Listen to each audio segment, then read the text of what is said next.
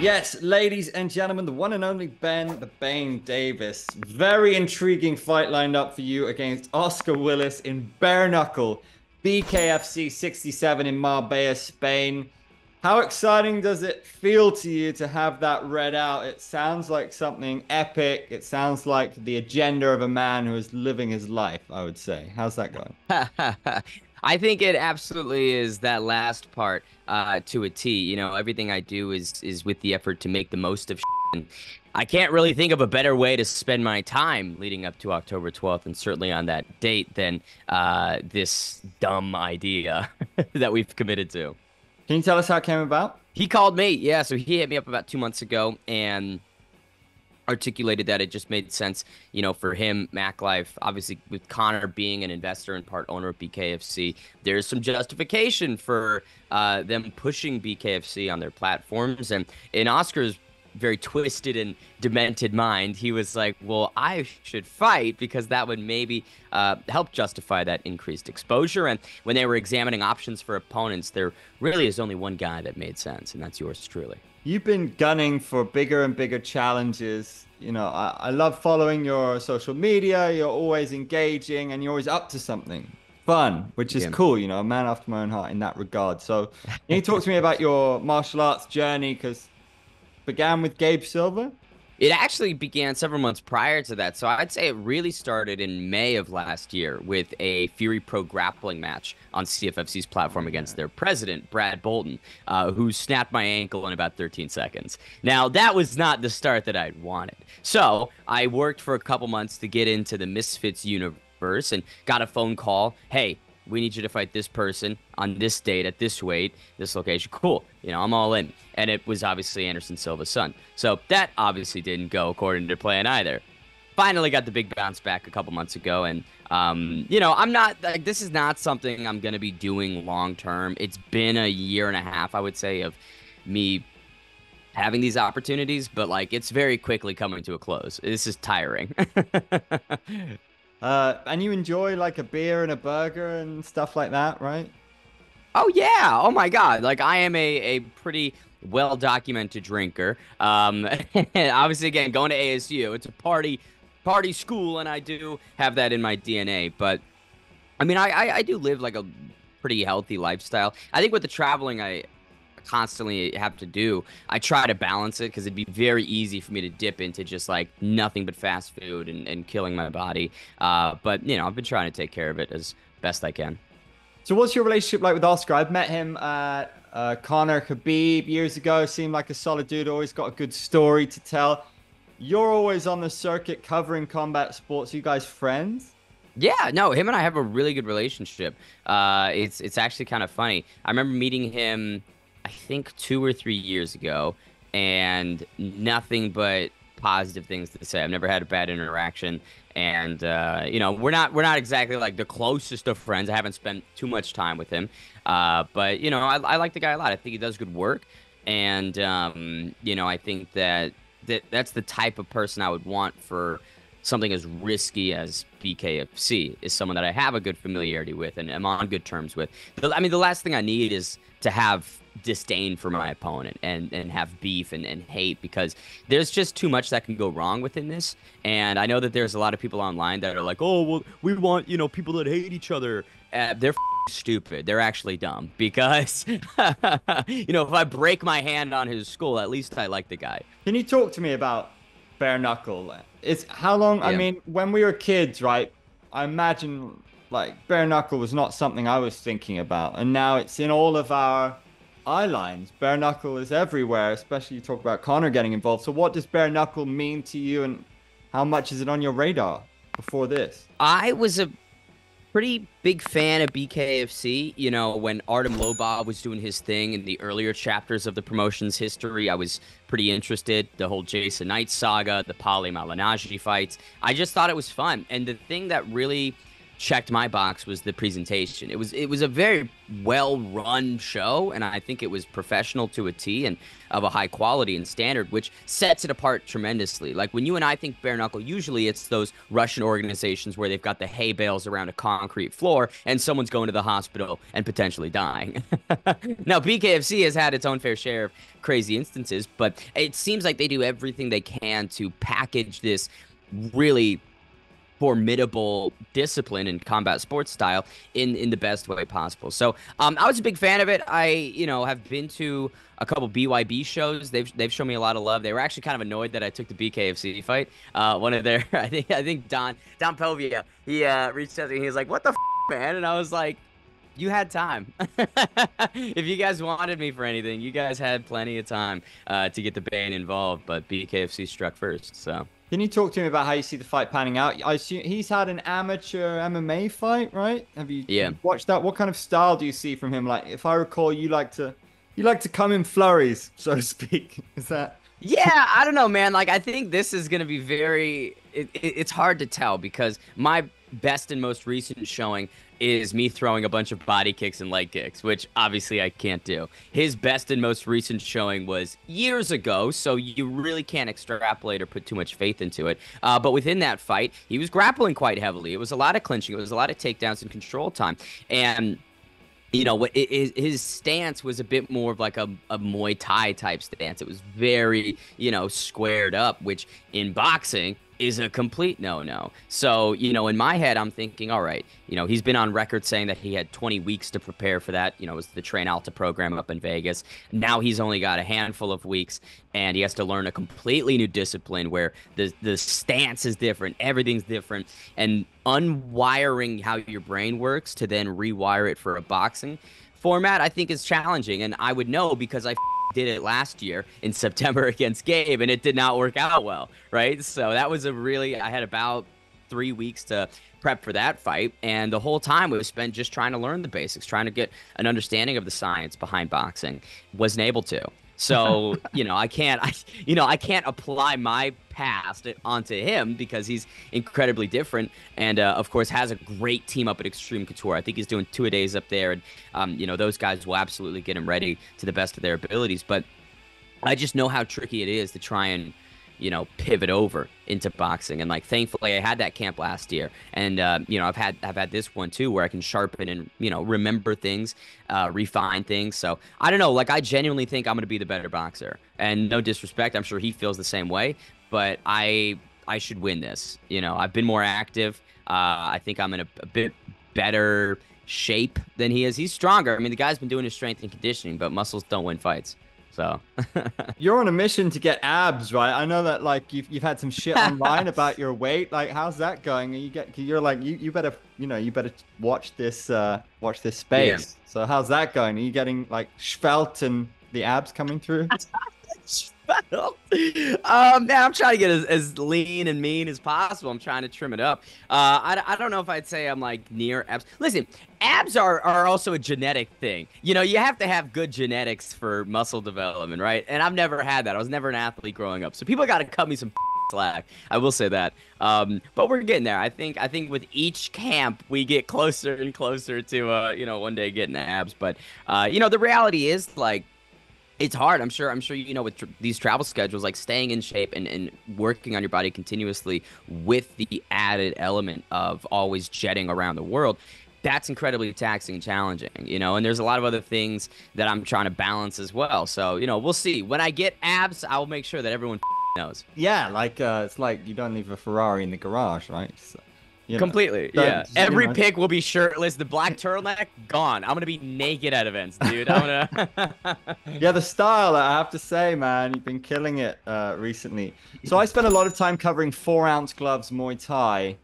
And, we're always speaking about how one touch, you're out of there. So there's no ounce. No, it's 0-ounce gloves. There's no protection. So, is somebody getting knocked out here? And how do you feel about that? I've been knocked out once before, right? So I've had the worst that could possibly happen, which was a devastating, very on his end dominant against me first round TKO loss, and I got back up. Life moved on. You know, and there were opportunities that came more so after that event than were around before. So I don't know. I think I have a greater perspective on, you know, losses than many people, and it's not going to phase me. It's certainly not going to stop me. I think it would extend the time that I take off, you know, for sure. And it would be frustrating and disappointing. But those are reactive emotions in the moment.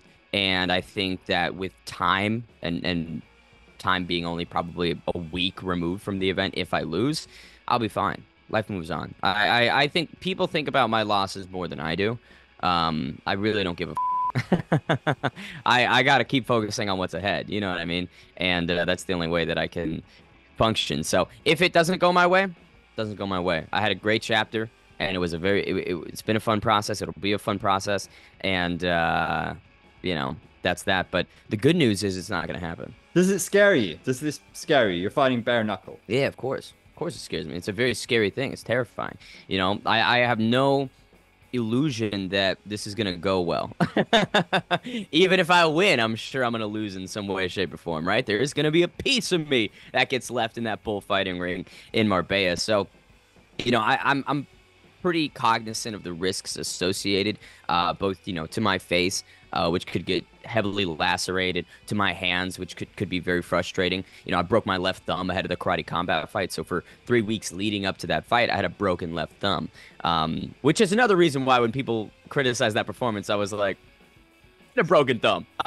But I've had those sort of digits get impacted and how annoying it is to heal them. So, you know, I recognize the danger, and for sure it's scary, it's terrifying, but just because something's scary doesn't mean you shouldn't do it.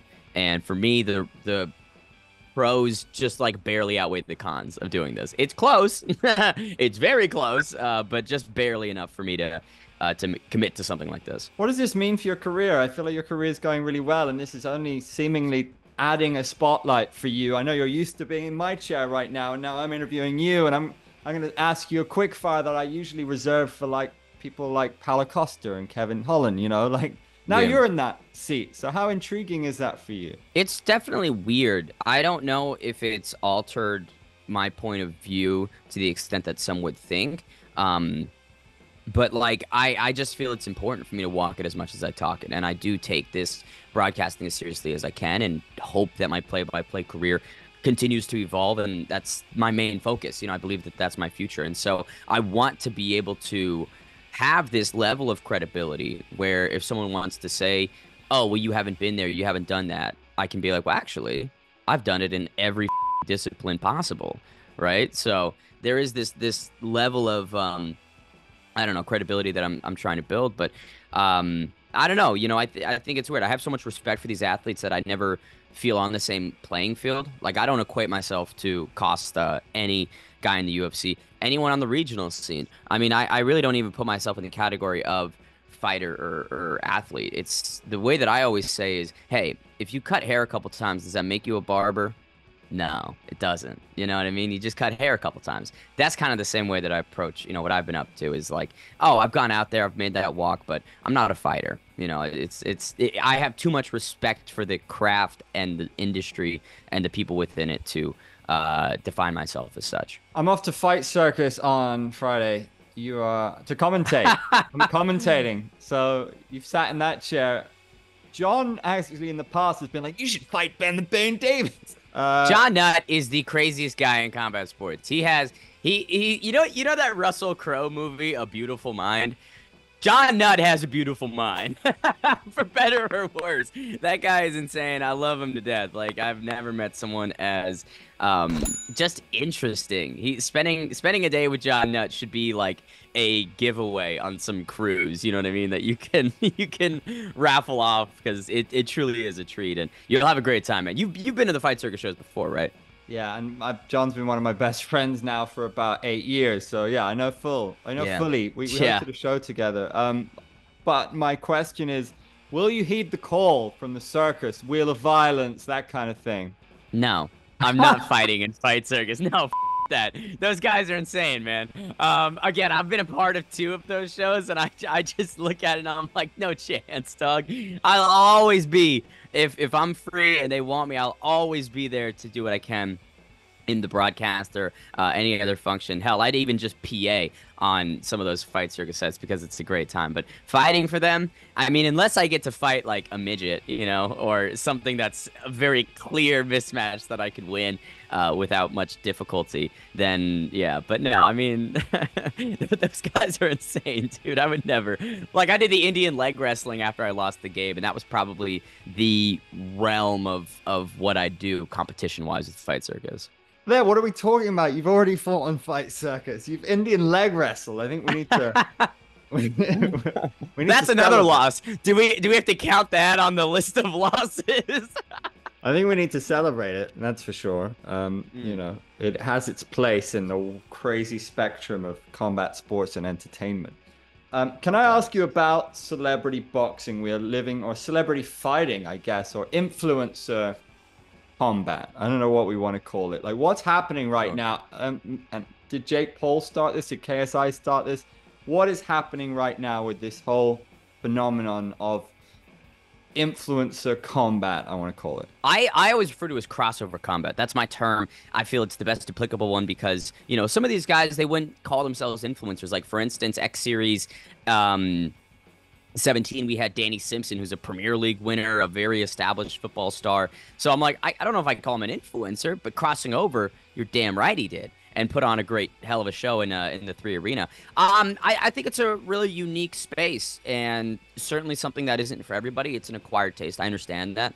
I love it. I think that many of the people inside it are just salt of the earth individuals. You know, you see people online, you see content creators, and you form opinions and ideas about them, but you don't really know them. You know what I mean? And I think I've been pleasantly surprised by so many people in the crossover space, and they're actually really trying their best to get better at boxing, to take it seriously. They understand the risks. You don't play boxing.